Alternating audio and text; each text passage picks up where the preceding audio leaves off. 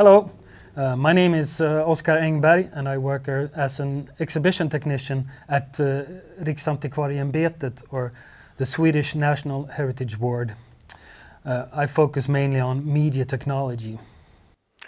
Hello, my name is Oskar Björk and I work as a sound technician, and I'm also the project leader over the project Echoes Over Time. And I'm Gustav Löfgren. I also work at Riksantikvarieämbetet as an exhibition technician.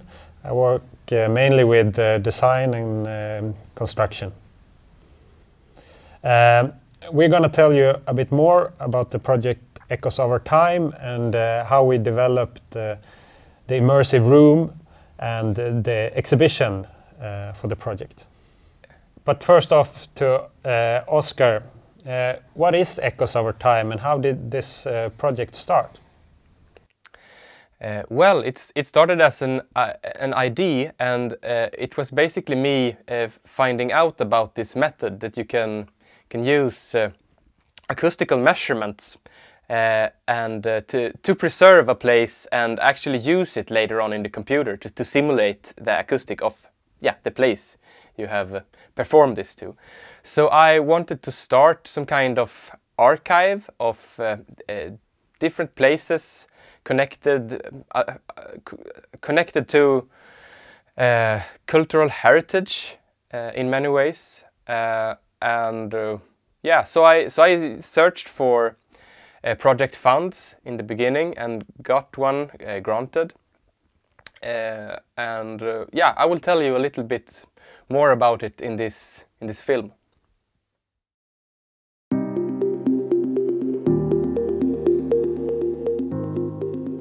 Hi, my name is Oskar Björk and I am a sound engineer. I work with my own company, Heartifact Studio, here at Venngarn, just outside of Sweden's first capital, Sigtuna. I am also the initiator of the project Echo Over Time. During my parental leave in 2020, me and my daughter often went for a walk here in the nearby castle garden of Venngarn. And I've always been fascinated by history and architecture. So I started to think about what I can do in my format of audio with a place or a building. And then I found something called convolution reverb, using acoustical measurements, also called impulse responses. And that is basically a method that makes it possible to capture and recreate the acoustics of any physical place in a digital format. I applied for project support from the Swedish Arts Grants Committee and got it granted to use this method for the first time in Sweden to start a collection and preserve unique places in Sweden in a national archive for the future. Another goal with the project was to use this method to show cultural heritage in a new immersive way in one or more public installations. During the project I have captured a lot of places from all around Sweden, and I am still expanding the library as of today.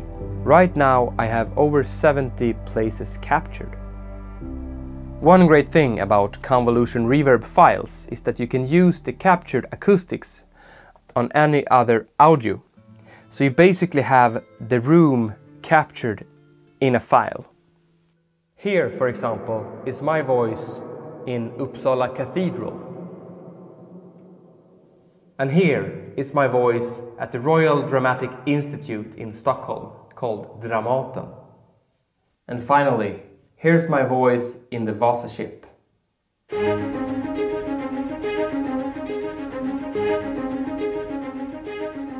This method is used today for video, game and music production, but I haven't found it commonly used in formats for cultural heritage, which I think is rather strange. The project is now officially over, and the first installation that took place at Sigtuna Museum is coming to an end. In the exhibition we chose the acoustics of 4 local places for visitors to try in real time with headphones and a microphone. Hallå, 1, 2, kyrkan. And the visitors could also explore all of the project places in the great module built by Riksantikvarieämbetets utställningsverkstad. The exhibition has been in Sigtuna Museum for 6 months, and I am now looking for new collaborations for the future.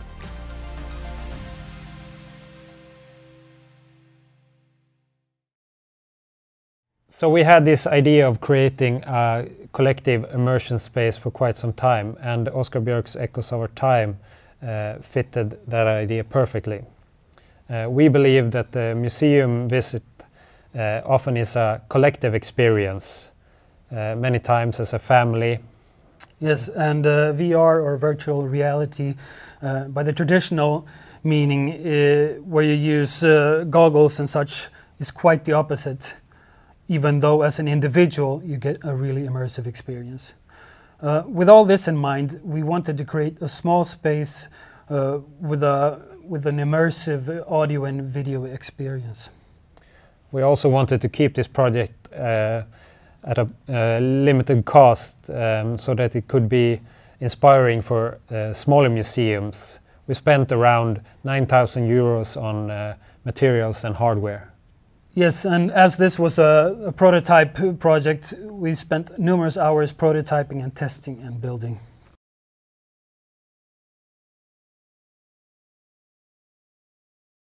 With the previously mentioned factors in mind, we started out with a design workshop where we focused on target groups consisting of a small family of 2 to 3 persons. In the end, we landed in creating a standalone immersive room with great audio and visual experience. For the construction of this immersive room, we had some parameters we saw as essential. Those were intriguing aesthetics, something that draws your attention, and we got inspired a bit by large-scale dome theaters. We also wanted it to be easy and quick mounting and dismounting for touring purposes, so that a custodian at a small museum could assemble it easily according to instructions. With this in mind, we tried to achieve a somewhat light and flat package in the tradition of a famous Swedish furniture company that you all know of. We also wanted controlled acoustics with as much sound absorbent as possible. We went with the EcoSund recycled PET, plastic you make bottles of, absorbent. Also, the faceted construction of the room contributes to non-parallel surfaces that minimizes the sound reflections bouncing back and forth. The rug underneath the room also helps to block sound waves from bouncing around and creating disturbances. We started the building process with creating a full-scale cardboard model to get a feel of the size and scale of the room. The materials we used in the finished room is 6mm birch plywood that is an oil wax on with the pigment in and with the solid birch edgings. For the legs we used aluminum that is spray painted. As the room was to be assembled and disassembled easily, as well as taken into consideration the limited physical space and dimensions, an immersive projection was really out of the question. Instead, we wanted to try out the new type of curved displays that are available for gamers. We wanted to achieve as close to a 180 degrees field of view as possible. And also to get a radius of the curve of the displays that was similar to the room's radius. We ended up with a 3x2 display cluster consisting of 6 32-inch displays. The individual display frames, of course, created an obstruction of the view for the visitor, but it worked well enough for the application since there isn't any text spanning across the displays. Or other media that would be messed up by the frames. One of the big technical obstacles was even getting hold of a 6 display output graphics card on a limited budget. That also could produce a full screen image spanning across all 6 displays. This in the aftermath of the pandemic and with Bitcoin miners driving up the prices. We actually ended up using an Infinity Pro card from a previous project, which in order to get a smooth performance we had to scale down the individual display resolution, but we got a total display resolution of 4K. As the other Oscar had experimented with capturing the acoustics of the rooms and the spaces using a surround sound or spatial audio microphone, we initially considered placing speakers all around the space. However, since the software used for the playback didn't support this and that the installation would be too labor intensive at each location, we ended up using 2 professional audio speakers in stereo with a subwoofer on the floor, which ended up a good enough solution. We didn't really want to create a custom software for navigating and experiencing the content, as Oscar should be able to adopt and update the content as he went to another museum, another exhibition space. We ended up using 3D Vista's Virtual Tour Pro, as this software was capable and flexible enough and can handle interactive menus, 360 video and photo content, as well as audio playback. When programming the content for 6 displays, I had to take in consideration the frames between the displays, so I added temporary frame guides in the software so I wouldn't place text or important visual content on the frames themselves. For the visitors, there's 2 ways of accessing the content. Either you click on pins on a map of Sweden, or there's a tag cloud describing the content available. And when you access the content, you are transported to the corresponding 360 photo where you can rotate inside the room and also listen to different audio clips, drums, vocals, popping a balloon or starting a car engine. You can listen to them dry, that is with no room effect applied as it was recorded in the studio, or as it's supposed to sound in that room.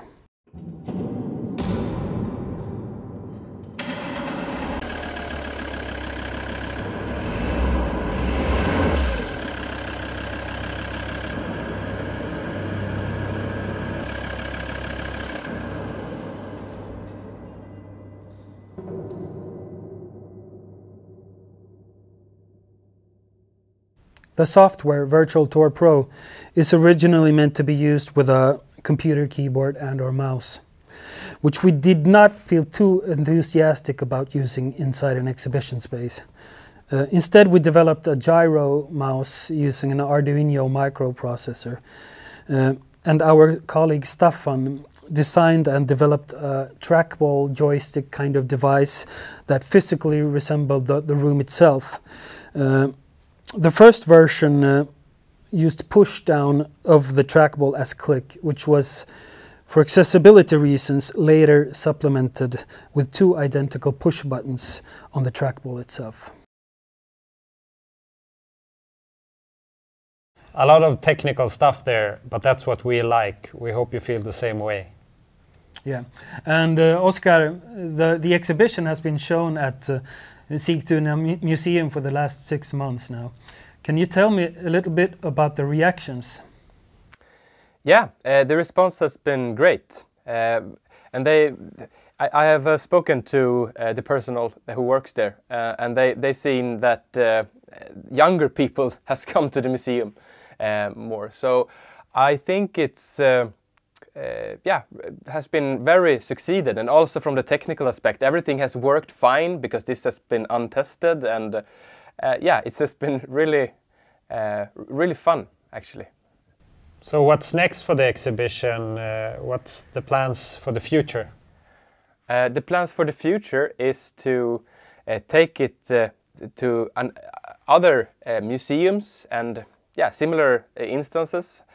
I have a lot of contact with places from around Sweden right now, and the main idea with this is to if we say that I go to another part of Sweden, then I can pick up some places from there, like acoustical measurements of maybe a church or some other place that's related to that part, and add it to the exhibition.